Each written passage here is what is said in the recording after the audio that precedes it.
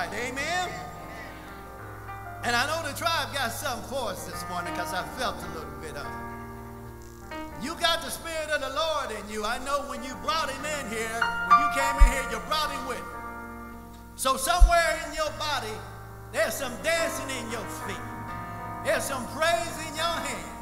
And you can offer up the fruits of praise in a few moments of time as we get ready to praise the Lord. Amen, saints? Shall we pray? Father, I thank you for your anointing. Thank you for Jesus, the church, the resurrection. Thank you for all these heavenly benefits. Thank you for your grace in putting us into your body, the body of your Son. In Jesus' name, amen. You're now entering the... Hallelujah.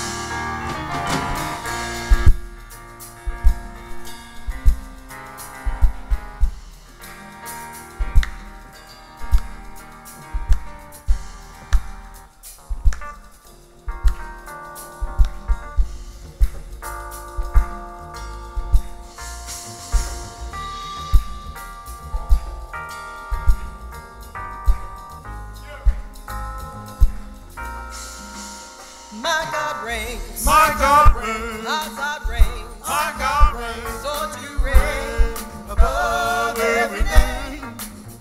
My God reigns. My God reigns. Our God reigns. My God reigns. Lord, to reign above every name. With power and majesty, dominion, authority, you reign. Come on, y'all, with power and majesty, dominion, authority.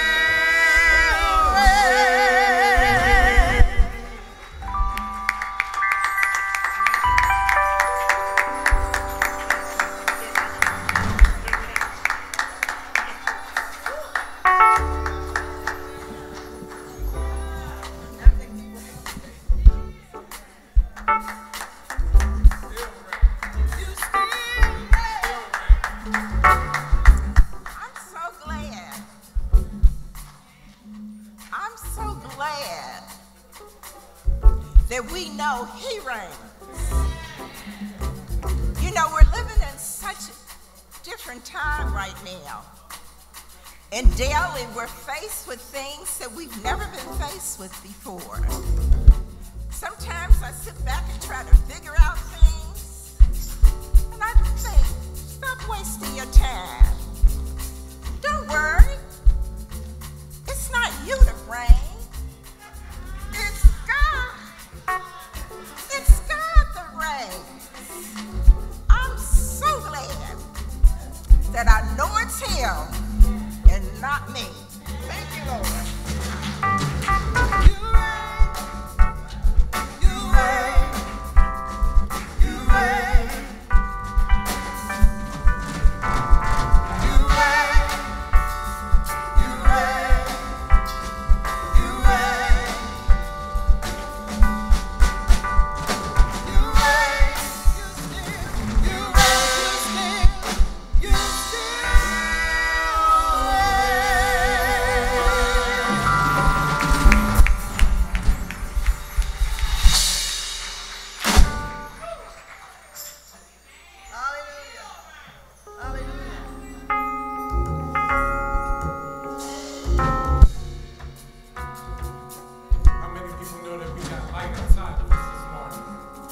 Y'all gonna let your light shine today? Amen. You know God wants us to, right?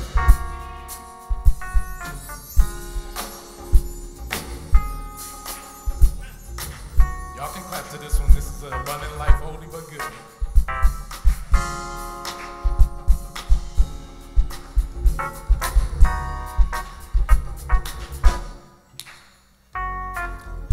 This little light of mine, I'm gonna let it shine. I'm gonna let it shine so that men can see everywhere I go. I let the people know that He lives in me, that He lives inside of me. Let it shine so the whole world can see Christ in me. Gonna let it shine. Let it shine. Let it shine. Let it shine. So the whole world can see Christ in me.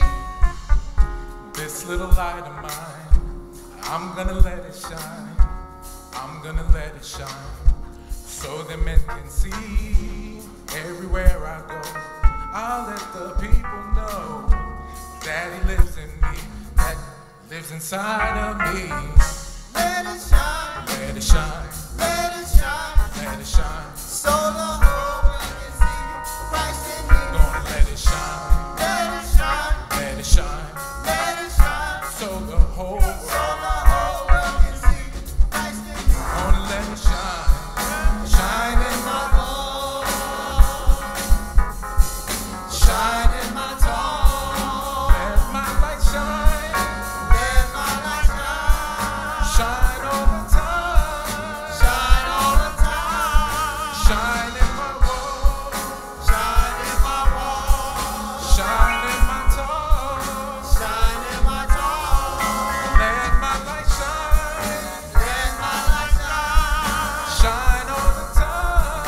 Shine all the time. Let my light shine. Let it shine. Let it shine.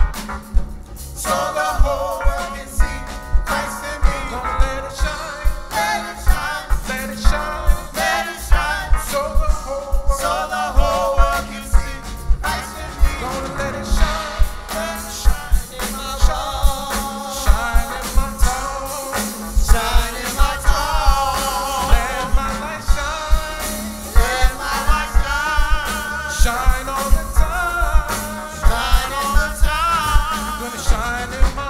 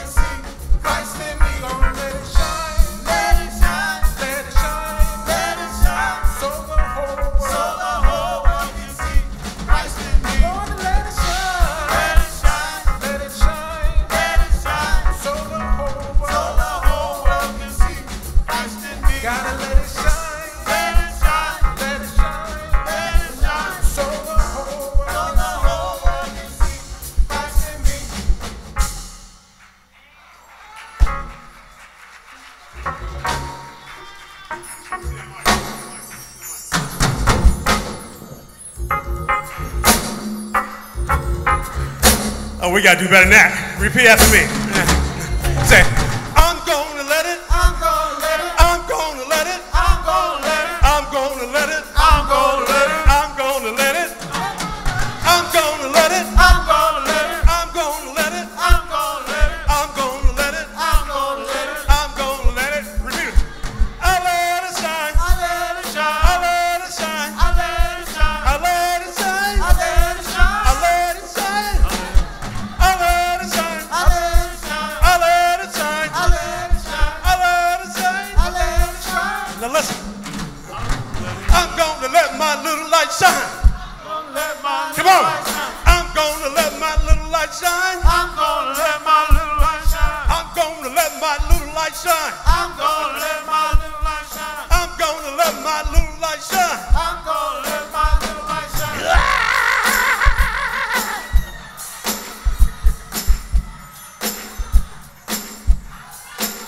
See, we can't give up flimsy wood. No lukewarm. Either we hot or cold, or God will spew us out. Say, I'm gonna let it. I'm gonna let it. I'm gonna let it. I'm gonna let it. I'm gonna let it. I'm gonna let it. I'm gonna let it. I'm gonna let it. I'm gonna let it. Here we go. I'm gonna let it. I'm gonna let it. I'm gonna let it. Let my light shine.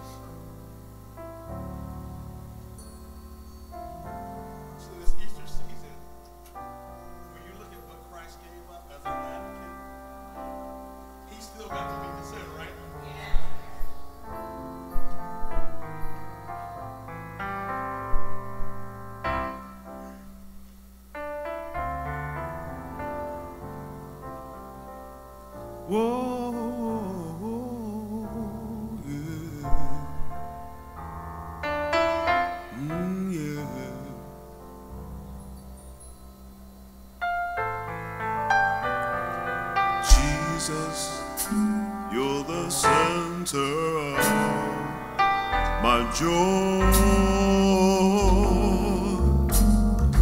All that's good and perfect comes from you. You're the heart of my contentment. Oh, for all I do, Lord Jesus, you're the center of my joy. And when I've lost my direction, you're the compass for my way. You're the fire and light when nights are long and cold. In sadness, you are the laughter that shatters all my fears. And when I'm all alone, your hand is there to hold.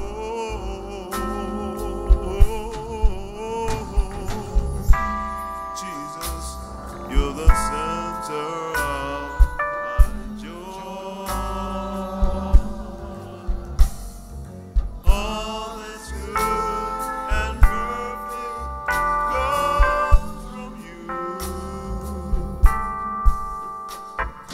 You're the heart of my contentment. Oh, for all I do, Lord Jesus, you're the center of my joy. You are why I find pleasure in the simple things in life. Lord, you're the beauty in the meadows meadows and the streams. The voices of my children, my family, and my home. You're the source and finish of my history. Oh, Jesus, you're my joy. All that's good, all that's perfect, Lord, it comes down from you. You're the heart of my contentment. You're the hope for all I do. Lord Jesus, you are the center of my joy. Jesus,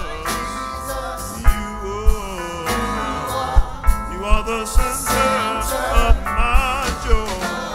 You're my everything, my everything, my everything, everything. You're my joy, even in sorrow. Yes, you are. You're my hope for tomorrow. And when I'm lonely, when I'm feeling sad, you are the lifter of my head. Well, when I was broken, Lord, you made me whole. You are the lover of my soul. You're my music. You're my song. You're my joy. Oh, day long. Oh, Jesus, you're the center of my joy.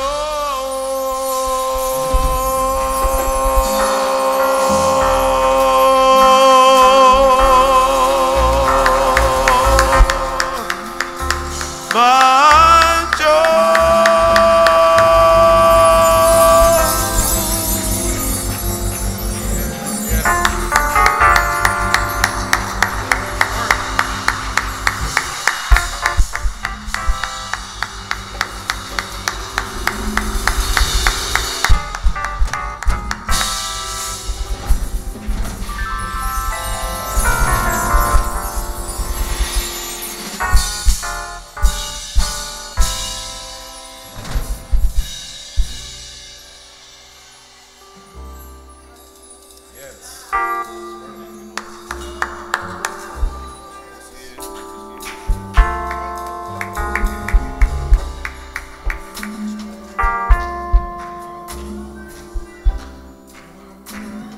Just take a moment to worship God and tell Him how much you love Him, because He's a center of our joy. In Him there is fullness of joy. You know, joy is what keeps us going in the good times and in the bad times. God is so good and is so faithful. Lord, we just thank you for your awesome presence this morning. We give glory and honor to you. Thank you for the joy of salvation. Thank you for the joy that fills our hearts this morning because of who you are. And we give praise, glory, and honor to your name. In Jesus' name we pray. Amen. Let's give a hand to the Lord. Amen, amen, amen. You may be seated in the presence of the Almighty God. It's so good to see you in God's house. Amen. What a joy and blessing. It makes such a difference that we know Jesus as Savior and Lord. We also do want to thank those who are joining us on Zoom and Facebook. It's such a blessing for us to be here. Amen. I want to take this opportunity. If you're here visiting for the very first time, this is your first time at Abundant Life Faith Fellowship, we'd like to acknowledge you. If that's you, just raise your hand. Is there anybody visiting for the first time? Amen. There's somebody back there. Amen. God bless you so much. Thank you for coming to worship with us. We'll give you one of our books from Elder Steve and some resources that we have. And may God bless you. I pray you'll be blessed in this service. Also this morning we're blessed to have our brother Tom and Sister Miriam in the house. Amen. Thank you for coming to worship with us. Amen. God bless you. such a blessing, always a blessing to have people coming to be here with us this morning. Amen. So at this point, we do have a special selection this morning. Amen. I'm here ready to be blessed with a beautiful presentation. So we're going to invite Sister Kathy and Jessica to come and just do a presentation. Amen.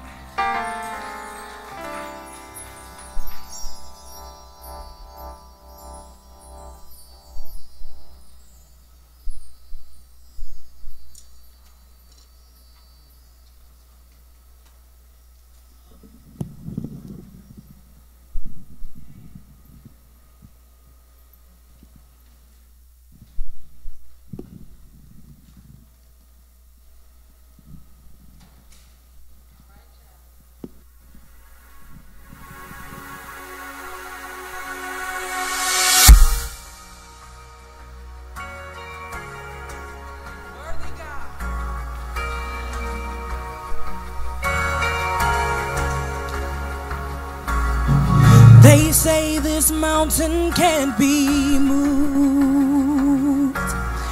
They say these chains will never break.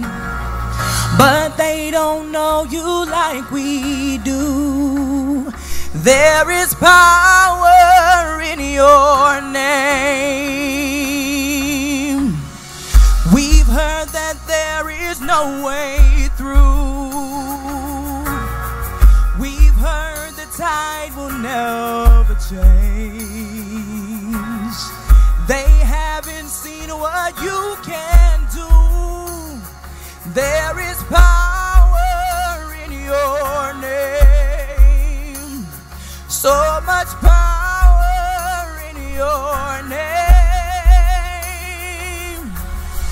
Move the immovable, break the unbreakable. God, we believe. God, we believe for it. From the impossible, we'll see a miracle. God, we believe. God, we believe for it. Oh. Hey. We know that hope is never lost. Oh.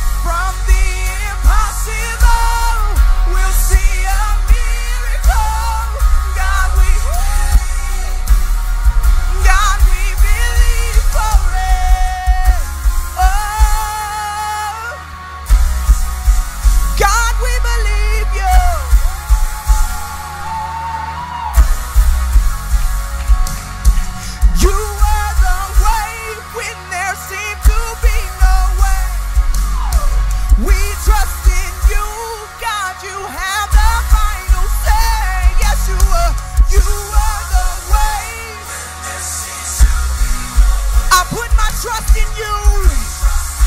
God, you have the final say. You are the way. When there seems to be no way, I put my trust in you.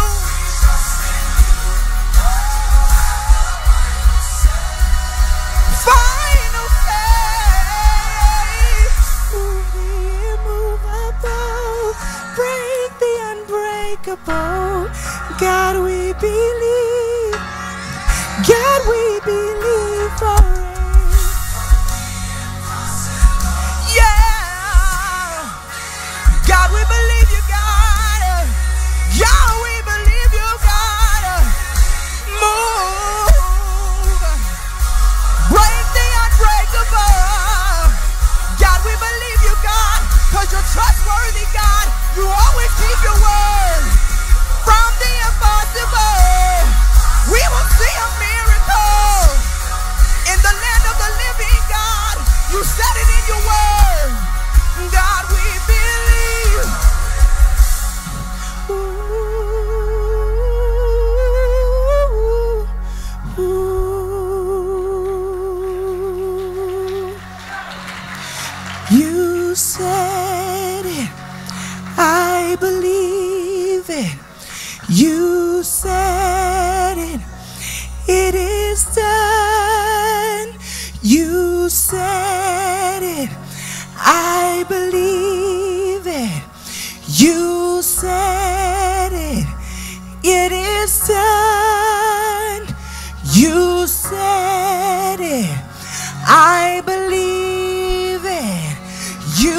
said it, it is done.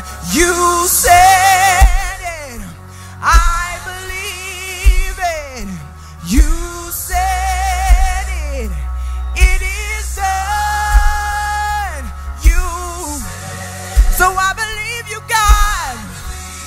If you said it is done, it is done, it is done, it is done, it is done, it's done, it's done.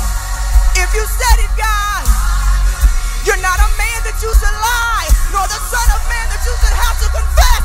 So when you speak, you create, and everything you say is true. Everything you say is true. You are trustworthy, God. You are reliable, God. You are the Christ, the solid rock I stand, God. Hallelujah, hallelujah. If you say it, God, you are dependable, God. You are reliable, God. Trustworthy, God. You always keep your word. Everything you say is true. So if you said it, God, I can put my weight on it, God.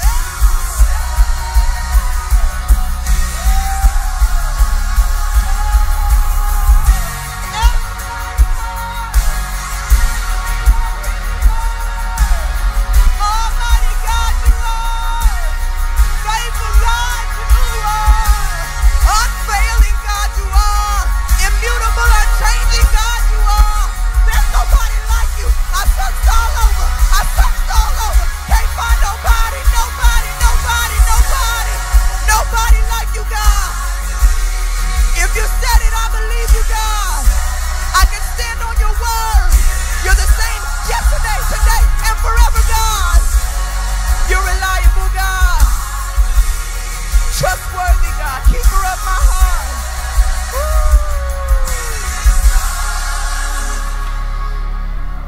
Move the immovable, break the unbreakable. God, we believe. God, we believe for it. From the impossible, we'll see a miracle. God, we believe. God, we believe for it.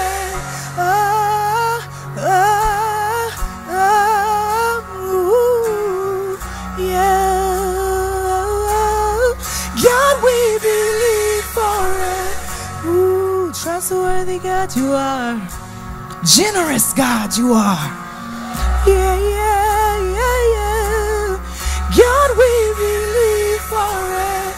Oh, that you would send your son to save a wretch like me. God, we believe for it.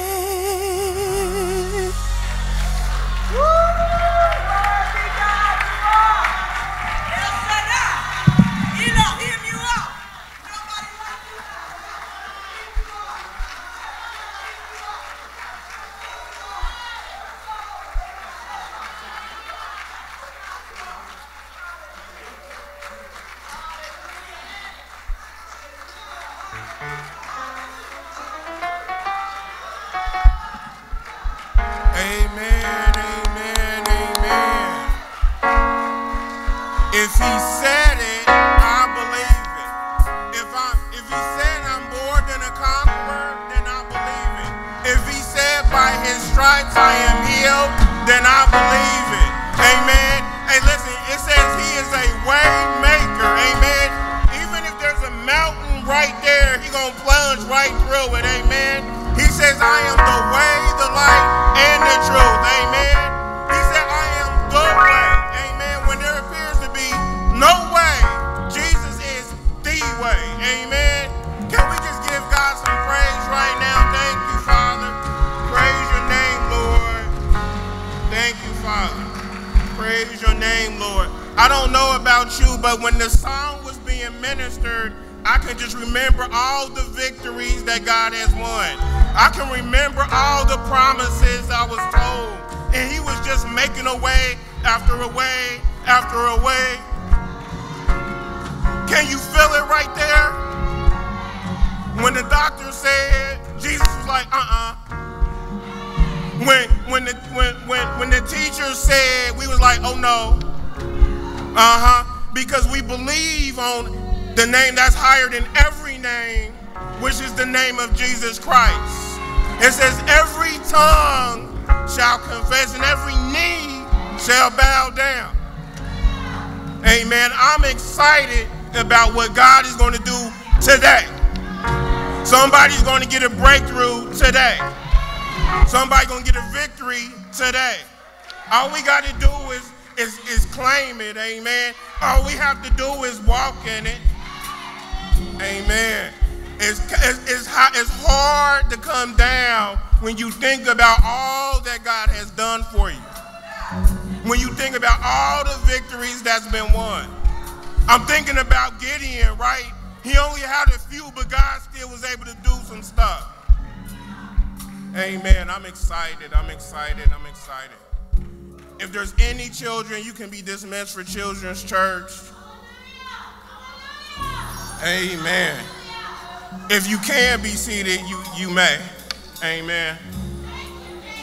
Listen, we in John chapter 10, verse 10, it says, the thief comes to steal, kill, and destroy. It says, I came that they may have life and have that life more abundantly. We got a good pastor coming up. We got a visionary, an apostle, man, an anointed man of God that's going to talk to us about this abundant life.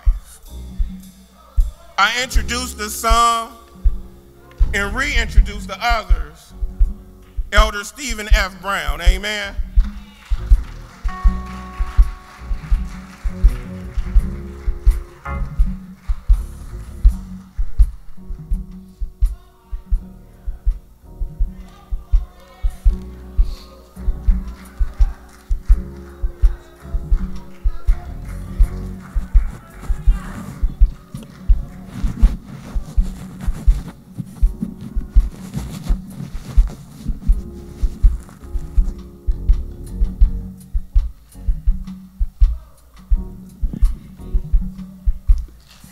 Amen. Before we get into the word of the Lord, it's hard to get started after that anointed song and dance. It shook me up. And it reminded me of a scripture in the book of Isaiah. It said in the year that Isaiah died, he said, I also saw the Lord, and he was high and lifted up, and his train, his glory, filled all of the temple. And above the throne were seraphims, and with two of their wings they covered their face, and they said, the God that we look on, he's a holy God. And with two of their wings, they covered their feet, and they said, the ground that we stand on is holy ground. And with two of their wings, they did fly, and they shouted one to another, holy, holy is the Lord God Almighty, and his glory filled all of the temple. And today I recognize the glory of God filling the temple of God. We're going to take a look into God's word, and we're going to hear what God will speak and what God will say. We've been admonished as children of God to become students of the living Word of God. Paul told Timothy in Timothy chapter 2 and verse 15, study to show thyself approved unto God, a workman that needeth not to be ashamed, rightly dividing the word of truth. Then in John 5:39, the writer said, search the scriptures, for in them you think you have eternal life, and they are they which testify of me. Matthew 4:4, but it is written, man shall not live by bread alone, but by every word that proceedeth out of the mouth of God. Matthew 22:29, he says, ye do err, not knowing the scriptures, nor the power of God. Psalms 119, verse 11, David said, thy word have I hid in my heart, that I might not sin against thee. In the same Psalm 119 and verse 103, David says, how sweet are thy words unto my taste, yea, sweeter than honey to my mouth. Same Psalm, verse 105, thy word is a lamp unto my feet and a light unto my path. Today we're going to be talking about the abundant life. Let's bow our hearts. Father, in the name of Jesus, as we look into your word, we ask that your anointing in your hand be upon us as we share spiritual truths with the children of God. So again, today I want to talk to you about the abundant life that we have in Christ. When we started Abundant Life Faith Fellowship in the family room of our house, the name itself says something about the vision of abundant life. In fact, most churches, I won't say every church, but most churches, the name identifies something about the vision of that local church. In our case, Abundant Life. I envision believers that were filled with the abundant life of our Lord and Savior, Jesus Christ. The Life Faith Fellowship. I believe that faith would be a major part of what God would do in our midst. Hebrews 11:6, without faith it is impossible to please God, and he is a rewarder of those that diligently seek him. So we need faith, abundant life, faith fellowship. I believe that our church should be a place where we have fellowship one with another, and really understand the meaning of that fellowship and how we fit together as a body. In Hebrews 10:25, the writer said, forsake not the assembly of yourselves together, as the matter of some have. And many times we look at this assembling together as gathering together as a group. But if we took a deeper spiritual look at it, forsake not the assembly of yourselves together, I believe has something to do with the place that we fit in the body of Christ, assembly order. Example, if I had a model airplane, the pieces come gathered in the box, and then you read the instructions and you assemble them together. So forsaking not the assembly of yourself together has something to do, spiritually speaking, with the place that you fit in the body of Christ, assembly order. Praise be to the name of our Lord and Savior, Jesus Christ. So the name has a lot to say about the vision of our local church. The abundant life is choosing God's best for your life. You must be faithful, be determined to grow spiritually, worship God, and be a faithful witness to others about our Lord and Savior, Jesus Christ. The vision of abundant life. I believe in the first message that I taught as a preacher was about the vision of abundant life. And I said, stop running, take a stand, be a ready witness, because the end time destruction is at hand. And in this vision, I had come to a place where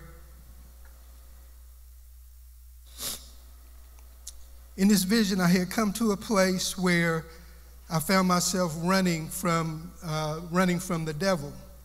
I was swimming in some water, trying to get away from the devil.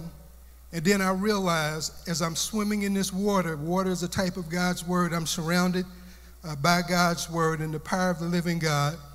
And I said to myself, well, why am I running from the devil? And then I came up on a cliff of rocks, and I began to stand there, realizing who I was in Christ, and the enemy began to move away from me. And in the far distance, I could see the city of Cincinnati, downtown Cincinnati. And my heart went out to the city to get the word of God to them before destruction fell upon that city. So again, in the vision, stop running. Those of you that are here today, God wants you to know who you are as a believer. We should not be running from the devil because we've been filled with the power of the living God on the inside. And once we take a stand, the devil knows you know who you are. He will respect that and he will move away from you. It doesn't matter how long you've been born again. You have the power of the living God in you. In Luke 10:19, the writer says, "Behold, I give unto you power to tread upon serpents and scorpions and power, more power than all of the power of the enemy, and nothing shall by any means hurt you or harm you." And this is true to the person that's born again today. You have to believe it. In other words, you have to believe you have the power of the living God on the inside of you. The greater one is on the inside of you. In the first epistle of John 4:4, the writer says, "But ye are of God, little children, and have overcome them, because greater is he that is in you than he that is in the world." Amen. The promises of God belong to the church now. This was a message I preached years ago. The promises of God belong to the church now. You don't have to wait till tomorrow. You don't have to wait the next week or next month or next year. The promises of God belong to the church now. In 2 Peter chapter 1, verses 1 through 4, it says, "Simon Peter, a bondservant and apostle of Jesus Christ, to those who have obtained like precious faith with us by the righteousness of our God and Savior Jesus Christ. Grace and peace be multiplied to you."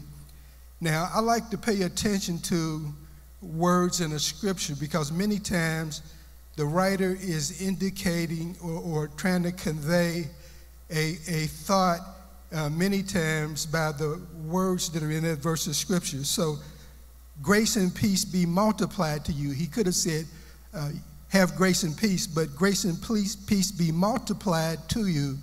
It's a snapshot at the miracle of the multiplication of Jesus Christ in your life concerning grace and peace. You hear the word of the Lord saying, "And the peace of God which shall pass all understanding shall keep your hearts and minds through Christ Jesus."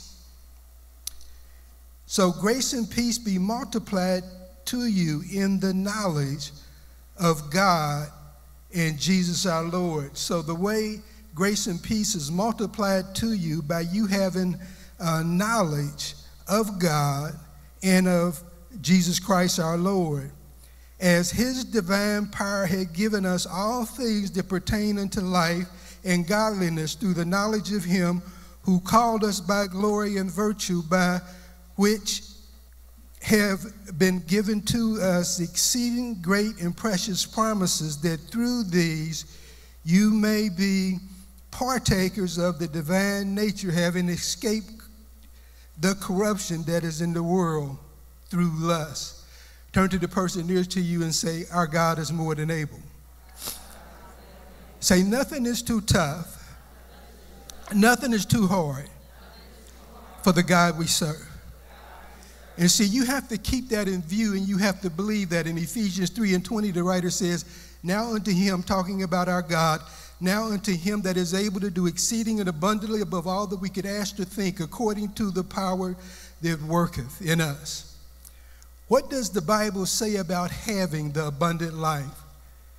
One of the great verses of Scripture is John 10:10. "The thief cometh but for to steal and to kill and to destroy." So if you try to figure out what the devil wants to do to you, here it is right here in black and white. "The thief cometh not," say this is the only reason he comes, "but to steal and to kill and to destroy." So what is he trying to steal from you, and what is he trying to steal from me? He's trying to steal our faith. He's trying to steal our faithfulness in the work of God. He's trying to steal the calling that God has given us. He's trying to steal your place and position in the body of Christ. So he comes to steal, to kill, and to destroy. In 1 John 5, well, we're going to look at this in a few different translations. That was the King James translation. The God's Word translation says, a thief comes to steal, kill, and destroy, but I came so that my sheep will have life and so that they will have everything they need. Then in the Message translation, the same verse reads, a thief is only there to steal and kill and destroy. I came so they can have real and eternal life, more and better life than they ever dreamed of. I like that one also. Amen. So we're going to take a look at 7 building blocks of the abundant life. In other words, these are 7 basic principles to having the abundant life. So in other words, you don't automatically have the abundant life because you are a Christian. You have it available to you, but you have to know what you have. That's just like if you had a car, the gas tank was full, but for some reason the gas needle was malfunctioning and it said E. You would think, well, I need gas, but in reality, your tank is full. And this is the way it is in your life and my life in many cases. Our gas tank is filled with the power of God, but the devil makes us look at it in such a way that we think, well, I need some more. 7 building blocks of the abundant life. The first building block is put God first. Turn to the person next to you and say, put God first. Now, this is a thread that runs throughout Scripture, in the Old Testament and New Testament. God wants to be first in your life, and he will bring challenges to you and to me to test the truth of that. Amen. In Matthew 6:33, it says, but more than anything else, put God's work first and do what he wants. Turn to your neighbor and say, do what he wants. See, not what you want, but what he wants, right? You have to keep this in view. In the book of Romans, chapter 12, and verse number 1, the writer said, I beseech you, therefore, brethren, by the mercies of God, that you present your body a living sacrifice. So God is calling for a living sacrifice in the New Testament of you and me. And the difference in a living sacrifice and a dead one, a living sacrifice can get up and walk away, but a dead one can't do anything. See, God wants you and me to willingly submit our will to him. Not our will, God, but your will be done. Jesus said, no man take my life, but I willingly give it away as an example of the willing sacrifice. Following Jesus' example, you got to make a decision. You have to make a choice. I'm going to be a willing sacrifice. So when it comes to putting God first and doing what God wants, he says, then the other things in life will be yours as well. Putting God first involves listening to God's voice. In John 10:27, it says, my sheep hear my voice, and I know them, and they follow me. When Abundant Life was started, I always go back and forth whether it was a dream or a vision, but somehow on the inside, the dream or vision that was filled with symbolism, I believe it was a call to start a church. And later, I learned someone said, well, what fool would start a church in his house? Tom Daniels. I look at it now and I say to myself, yeah, what fool would start a church in his house? Well, one, I believe that hears from God. See, sometimes when you hear God's voice, it might be something that you don't want to hear. Amen. Praise be to his name. The second building block is you must understand what true riches is. See, the Bible talks about riches, and then it talks about true riches. 1, 2. What's the difference in riches and true riches? So you must understand what true riches is. In Luke 16:11 it says, and if you are trustworthy about worldly wealth,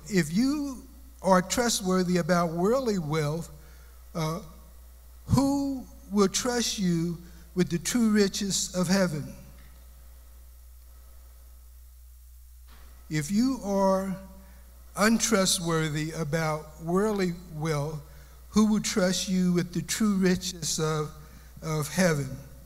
So what is the true riches of heaven, and what is worldly wealth or worldly riches, and then the true riches of heaven? Amen. Now I'll give you a clue. The riches of heaven can produce worldly riches, but worldly wealth cannot produce spiritual riches that leads to the blessings of God. Now I'm going to give you an example in my life. When I worked at General Electric, people have different types of jobs. The lowest level job was what they called a R12. And this was a person that would do physical labor or different jobs that are required more physical labor. It wasn't really a real skilled job. And then a person might move up from a R12 or that basic labor to a machine operating job. And that's what I did. I moved up to I started out as a R12. The same month I graduated from high school, I started working at General Electric as a R12. And because I was always good with my hands, I moved up to different machine operating jobs.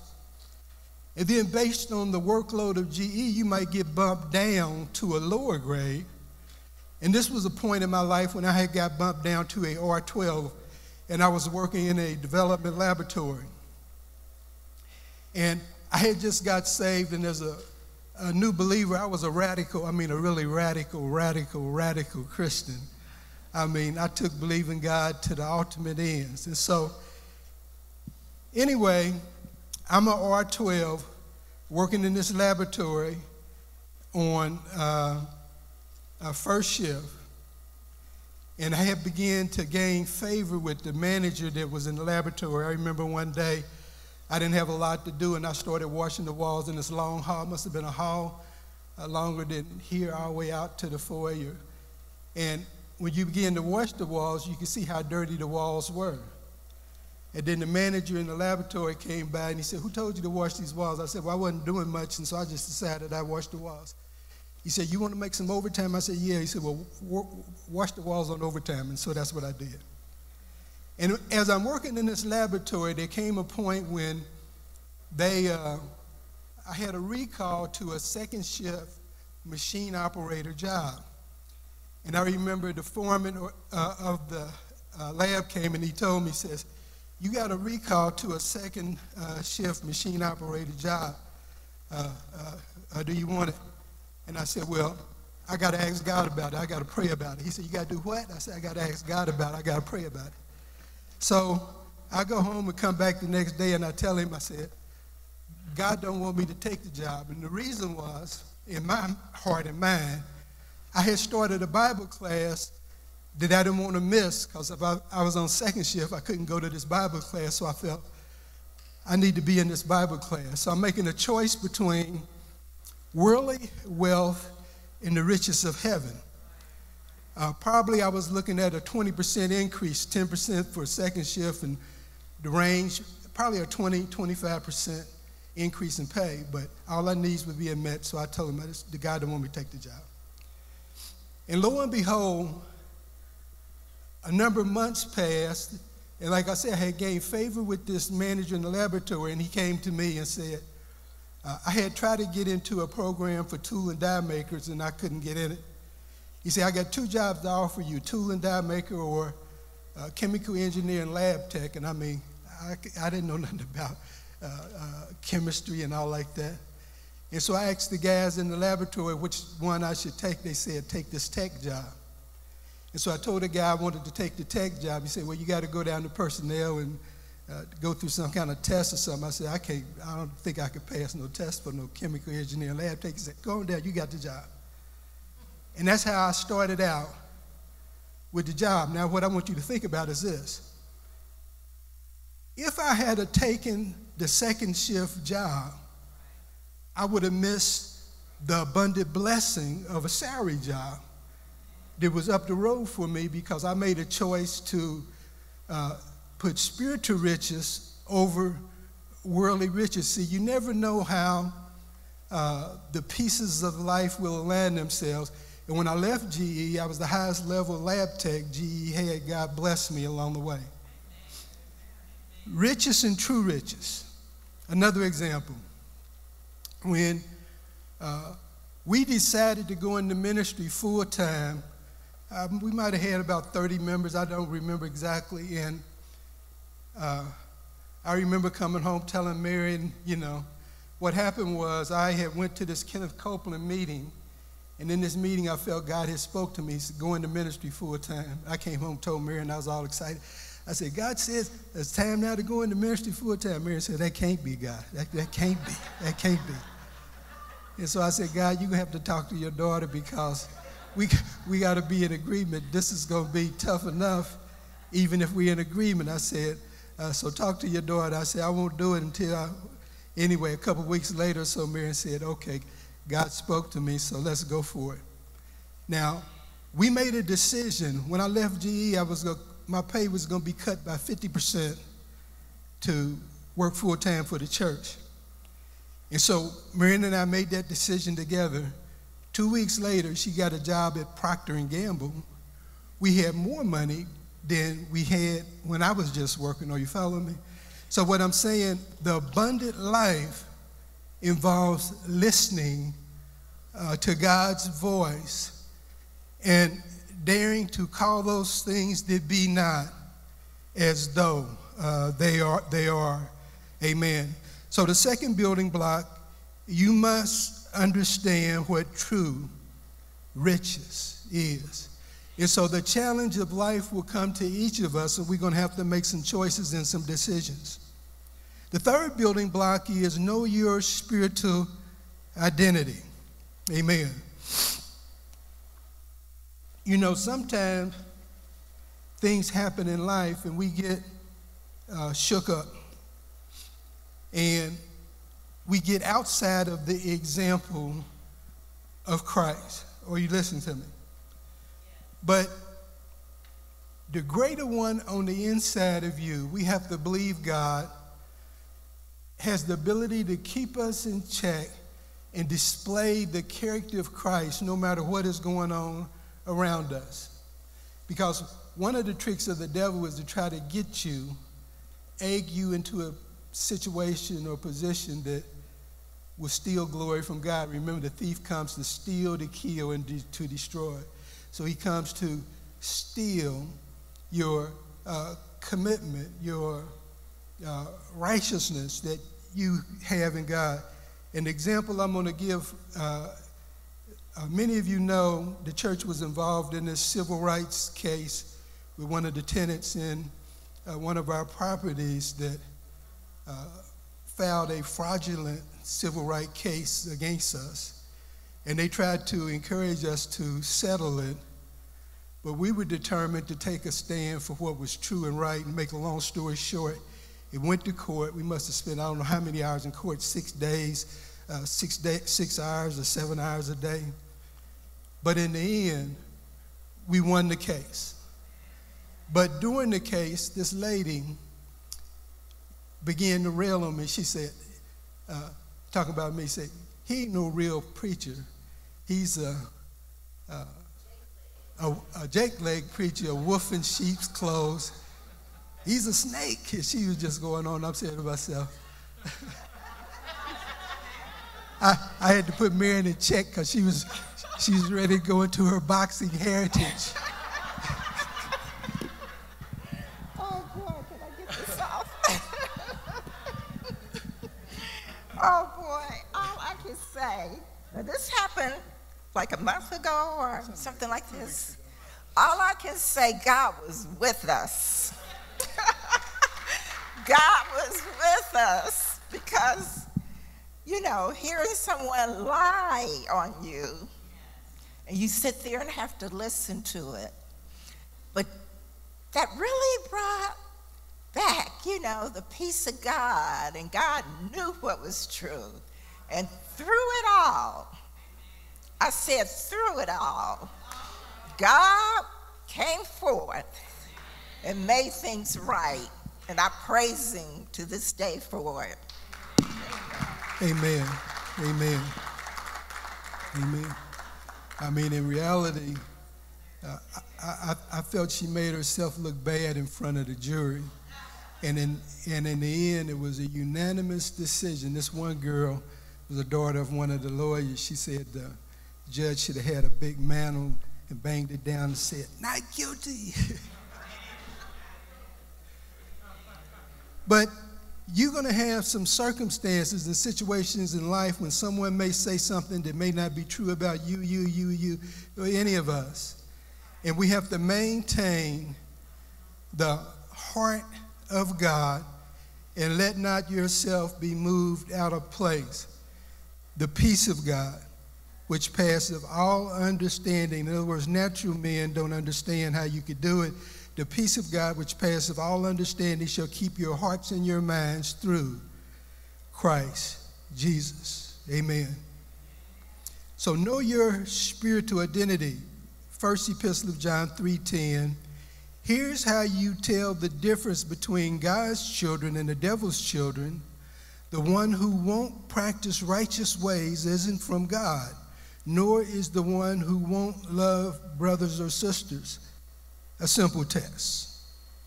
The Bible says we are kings and priests unto our God. That's part of our spiritual identity. Book of Revelations 5:10. You made them to be a kingdom of priests for our God, and they will rule on the earth. So God wants you to act like a king's kid. Amen. We have a rich and precious heritage.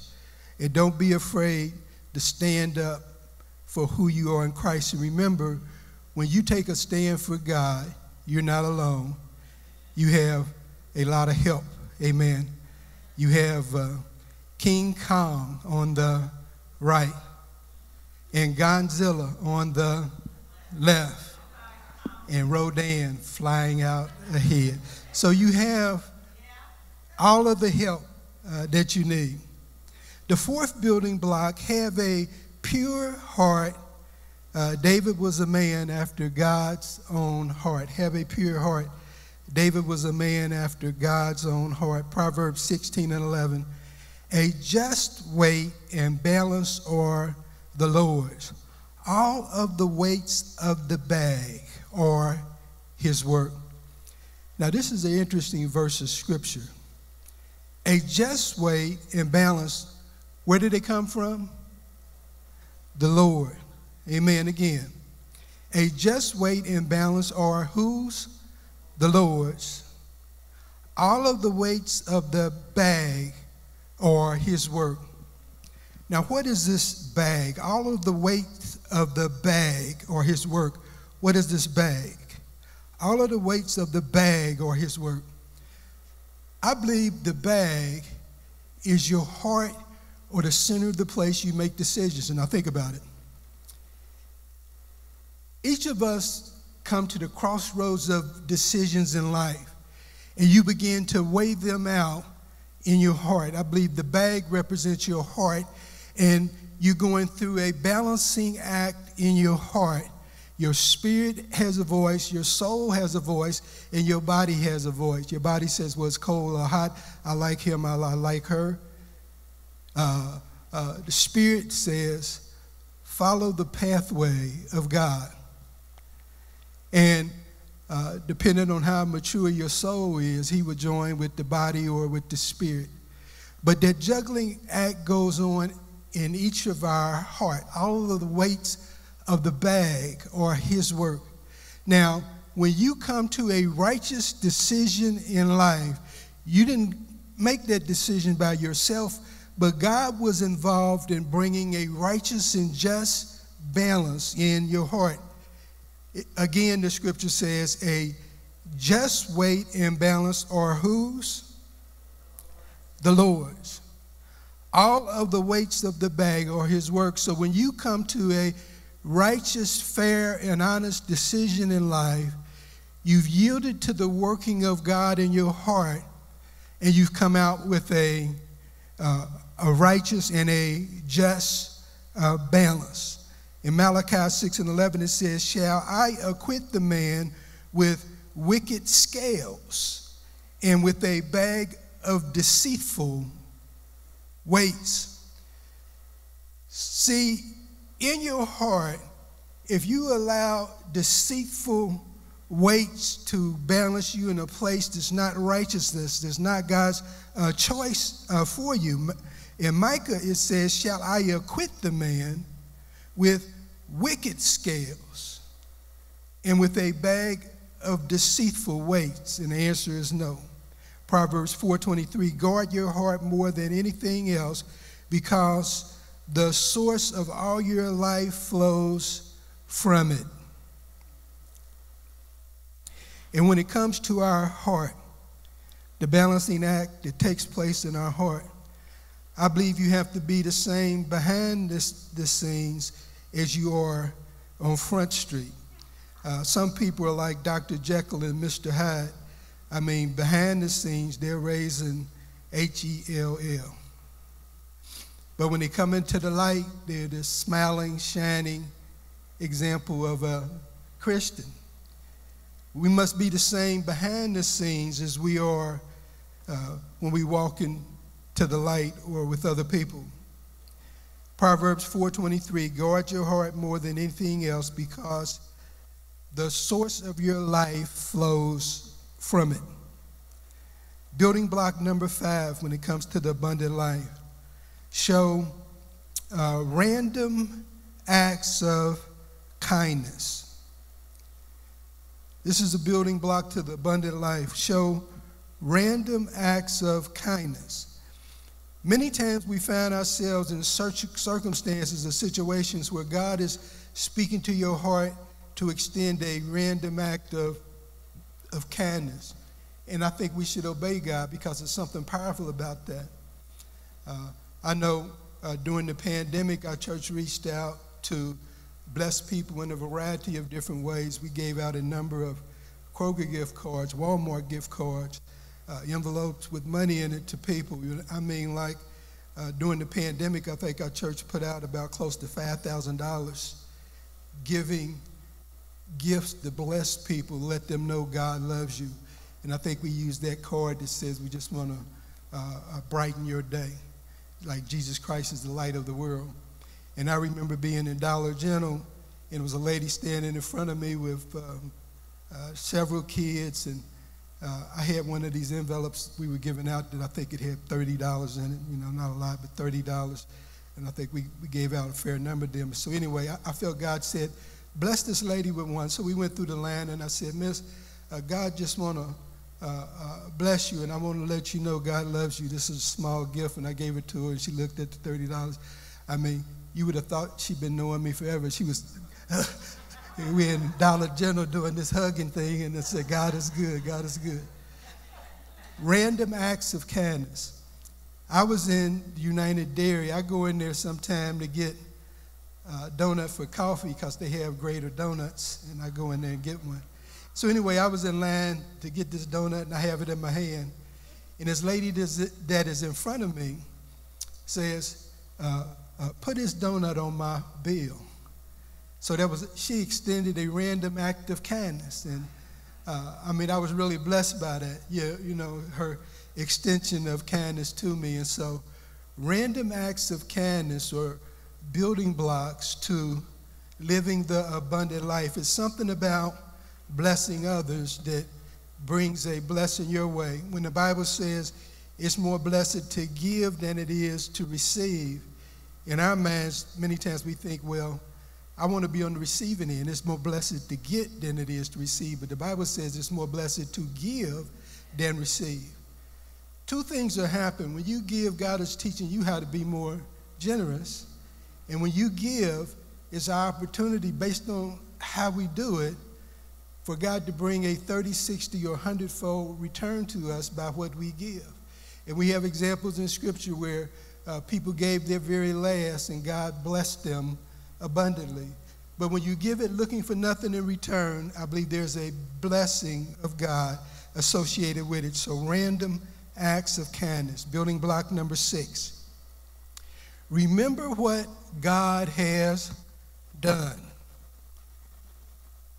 You must see God at work by faith.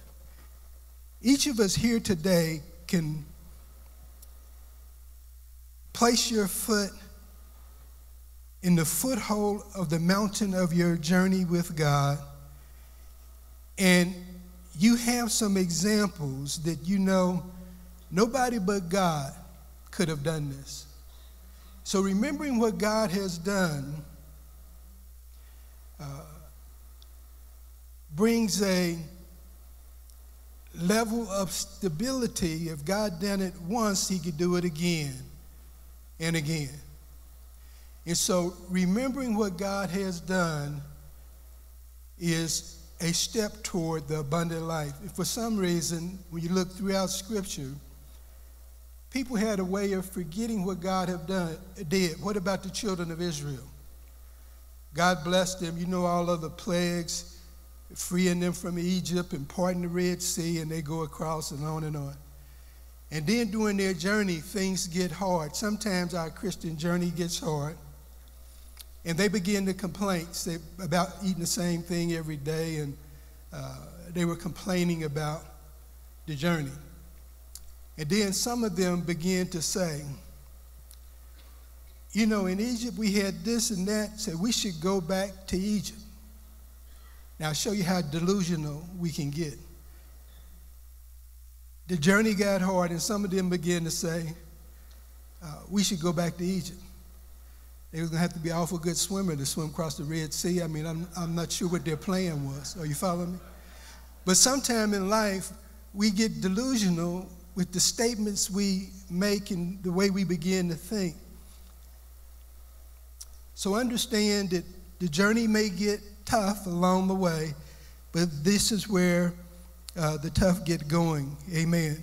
Remember what God has done. You must see God at work by faith. Example, when I bought the first church pews for our church building, we did not have a church building, but these pews were on a sale for a good price. Charlie Winburn was the person we bought them from.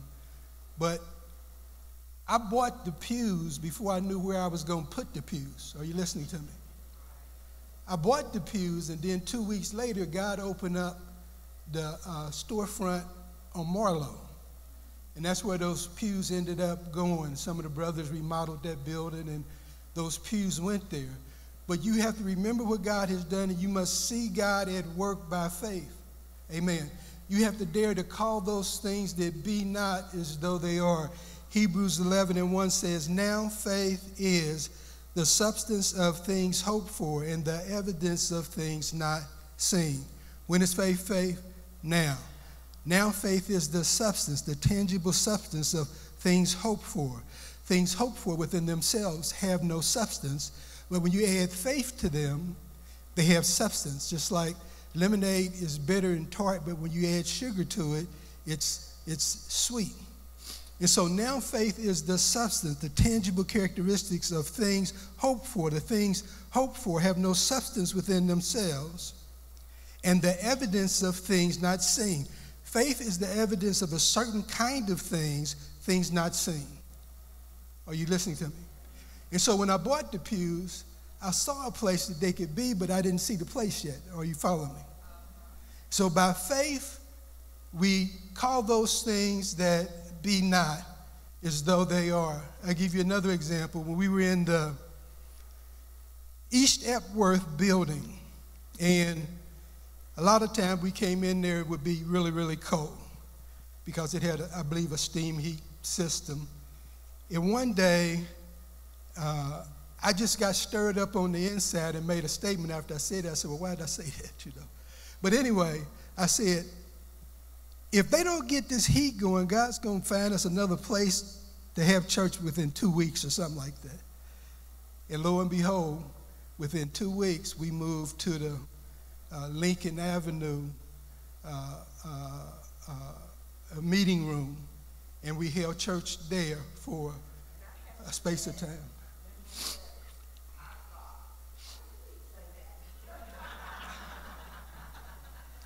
See, sometimes when you see something on the inside, it becomes so real to you. I remember, this is when I was working in the development laboratory as a lab tech. Now I'm at General Electric, and we're having a business meeting about coding parts and something like that. And then out of nowhere, I say, I'm going to be a full-time preacher one day. This is what I said in this meeting. And they looked at me and said, what? And then after I said it, I said, but why did I say that, you know? But it was something that was on the inside that one day I would be a full-time preacher. You have to see it on the inside. So show random acts of kindness. The seventh building block and the last one is walk in the authority of the believer. Luke 10:19, behold, I give unto you power to tread on serpents and scorpions and over all the power of the enemy, and nothing shall by any means hurt you. Amen. And I believe earlier I shared John 4:4, ye are of God, little children, and have overcome them, because greater is he that is in you than he that is in the world. And then in 2 Corinthians 5:17, therefore if any man be in Christ, he is a new creature. Old things are passed away, and behold, all things have become new. And this is another interesting verse of Scripture. When you read through the Scriptures, one thing I would encourage you to do, ask yourself, is this Scripture talking about referring to the spirit, soul, or body of man, or spirit, soul, and body? Amen. That will help you get some insight to the interpretation of Scripture. Now, this one we just read. Therefore, if, 2 Corinthians 5:17, therefore, if any man be in Christ, he is a new creature. Old things are passed away, and behold, all things have become what? New. Now, what part of man can this Scripture be true to? Only your spirit man. That's the only part of the threefold part of man that verse can be totally true to. Therefore, if any man be in Christ, he is a new creature. Old things are passed away, and behold, all things have become new. And that's only true relative to your spirit man. The soul of man is going through a saving process. According to James, receive with meekness the engrafted word that is able to save your soul. And we know one day our bodies will be changed, because in Corinthians it said, in the moment and twinkling of an eye, your body shall be changed. So in reality, the spirit is complete and perfect from the moment you are born again. And I believe there's a scripture in the first epistle of John say, he that is born of God sinneth not. What part of man can that be true to? Only your spirit man. Once you're born of God, your spirit man will always do the right thing. Your soul and your body still may have to have prayer for sin. Are you with me? So what I'm encouraging you to do, to look at every scripture and ask yourself the question, does this refer to body, soul, spirit, or body, soul, and spirit? That's just a side journey for a moment. Now, I do want to take a moment to ask you, I've been made aware there's a couple people that may have inquired about the new members class. The new members class is a series of teachings that tells you about the church, and it's a stepping stone or part of the pathway to becoming a member of Abundant Life. Now, I want to take just a moment. It's a little booklet I believe we give out along the way called I Am a Church Member. And I want to read the table of contents a little bit. Every believer should be part of a church family somewhere. The introduction is a tale of two Christian members. The Bible always talks about a mature believer and then one that they call a carnal Christian or not as mature.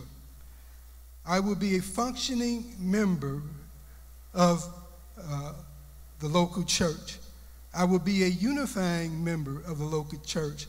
I will not let my church be about my preference and desires, but we will listen to God. I will pray for my church leaders. I will lead my family to be healthy church members. I will treasure church membership. It is a gift. So what I do want to say, if you're interested in becoming a part of Abundant Life, beginning with the new members class, there's a sign-up sheet in the foyer. Put your name on it and someone will guide you along the way, the steps that you need to take. Closing thought. John 10:10, we begin with this one. The thief cometh not but for to steal, to kill, and to destroy. I have come that you might have life and that they might have it more abundantly. Again, God wants you and God wants me to live the abundant life that's available in Christ. But you got to make some choices. You got to make some decisions because our free will is involved. In Psalms 16:11, closing scripture, now you've got my feet on the life path, all radiant from the shining of your face. Ever since you took my hand, I'm on the right way. Dare to live the abundant life. Let's give God a hand clap, amen. Dare to live the abundant life. I want to say to those within the sound of my voice, if you have not given your life to Jesus Christ, that's the starting point. That is the very beginning of the abundant life. Amen. And the Bible says if you believe in your heart and confess with your mouth, you shall be saved, or you shall become a part of the family of God. So if you're out there within the sound of my voice or here in the local assembly, I want you to say these words within your heart. Father God, I want to ask Jesus Christ to come into my heart. I want to become a part of the family of God. I'm turning my back on my prior life and want to do the will of God. And before I close out, I just want to say a collective prayer for each of you that are here today. I'm going to ask everyone if you stand up right where you're sitting just for a moment, and I'm going to pray one collective prayer that God would stir our hearts to walk in the fullness of the abundant life for you, each of us. Father, in the name of Jesus, not in our might nor in our power, but we look to you, oh God, to speak to us how we can move fully and completely into the abundant life that you've made available for every believer, Father. We know that nothing is too tough, nothing is too hard for you, but all things are possible with the God that we serve. And we give your name the thanks, the praise, and the glory. In Jesus' name, amen and amen. I'm going to ask Debbie to come.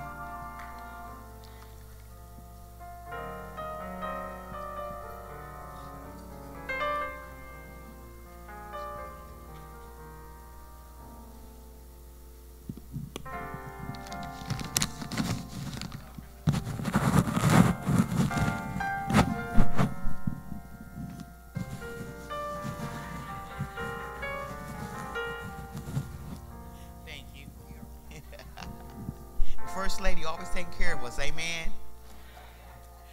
Were you blessed by today's service? Oh my goodness.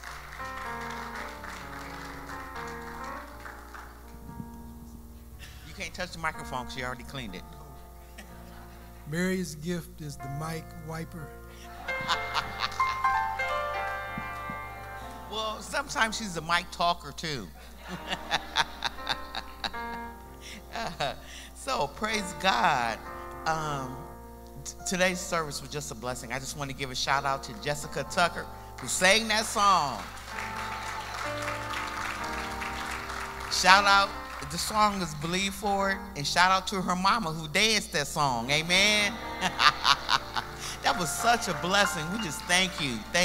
And I know Todd is back there with being a just grateful father, looking at his family, praising God. Amen.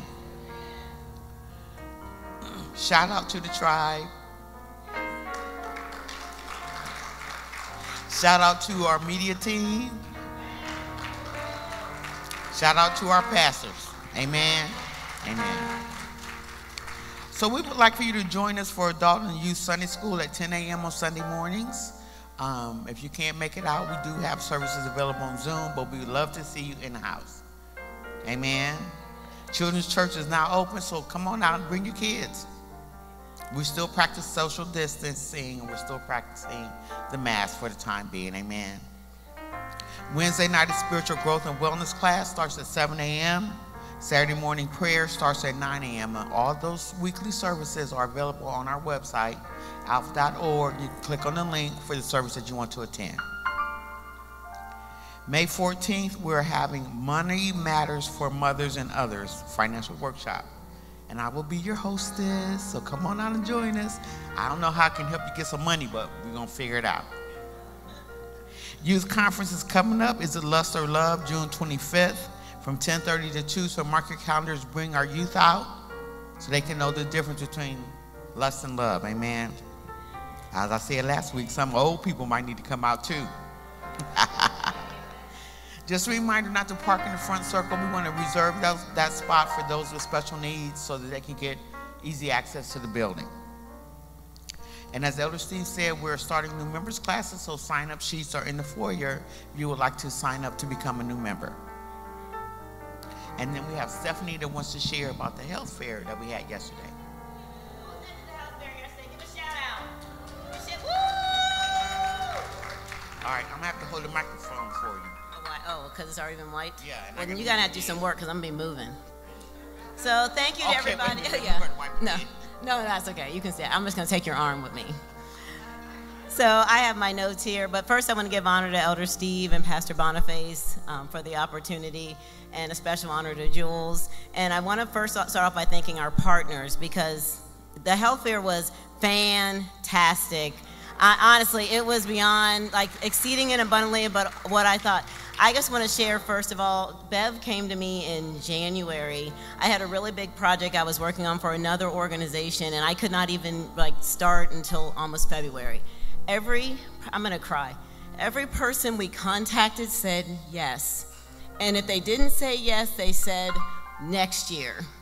So that was God. It was all God. When it came together, me and Bev were just thanking God, because we knew it was only God. What we did in 2 months, people do in a year.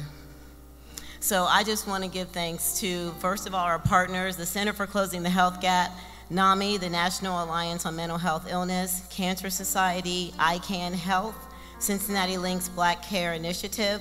Felicia Felix from the Cincinnati Health Department did dental care, which was outstanding. Blood pressure screening volunteers, the American Heart Association, NKO Yoga, Weight Off Fitness, Metro Cincinnati Dance Association, and the Adolescent Medicine Cincinnati Children's. Those are our partners that provided booths, provided fitness demonstrations, and just made it an enjoyable day. From the church, I'd like to thank, first of all, Pastor Boniface, who I think he thinks I might be a little crazy, but I am. So it's good he knows it now, because we got a future together. Am I crazy?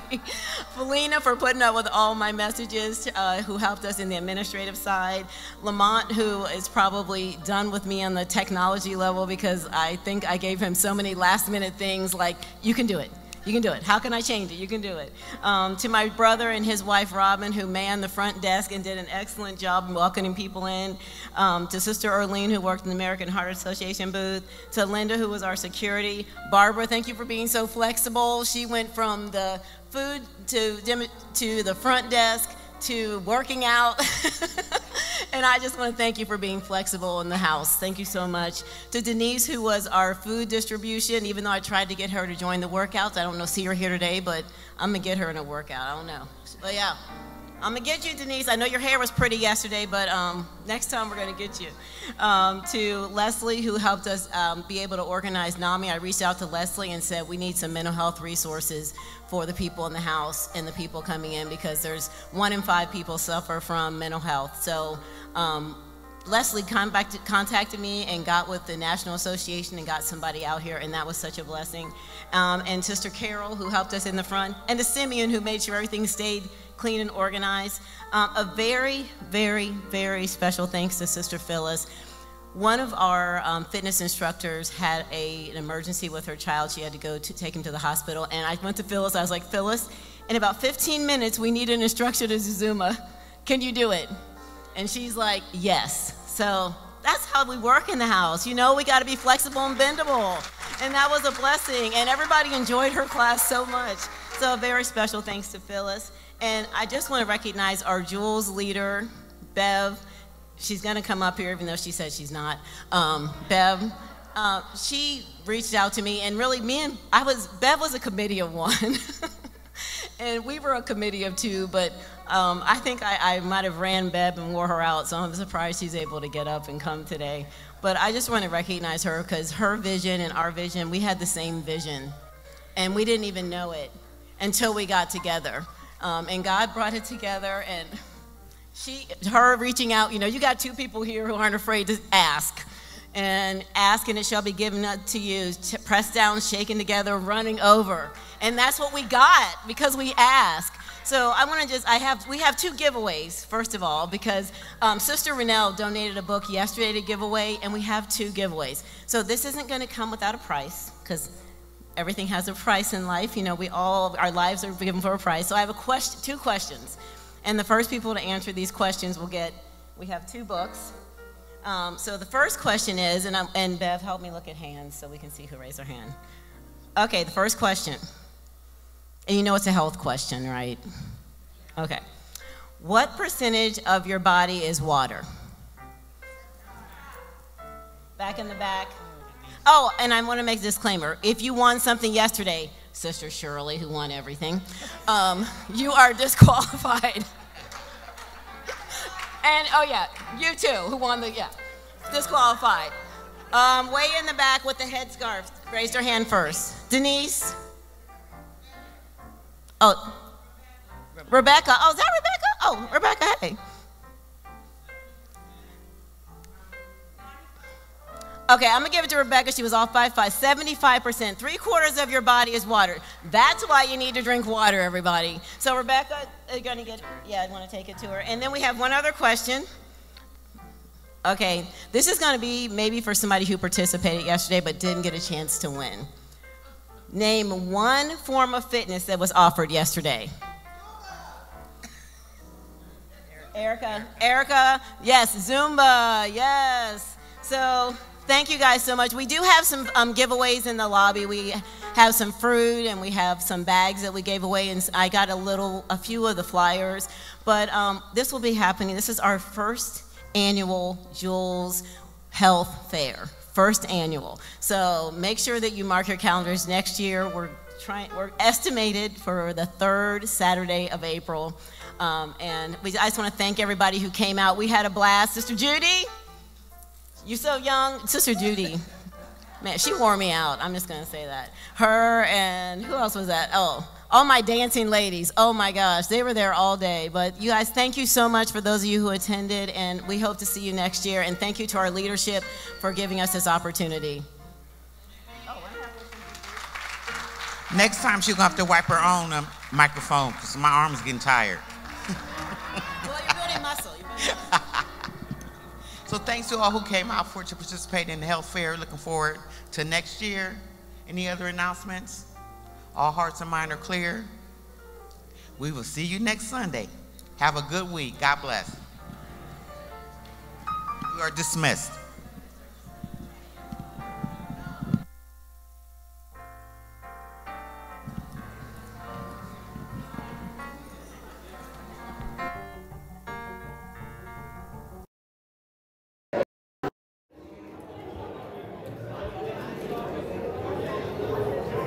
It's not clear.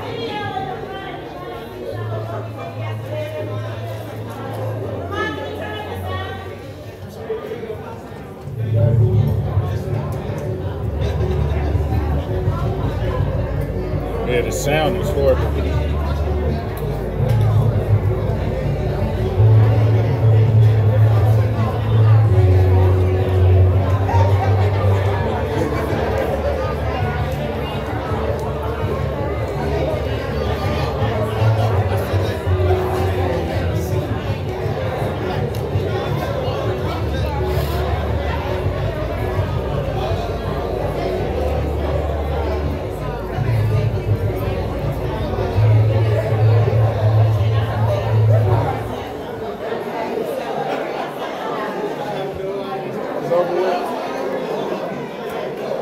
Yeah.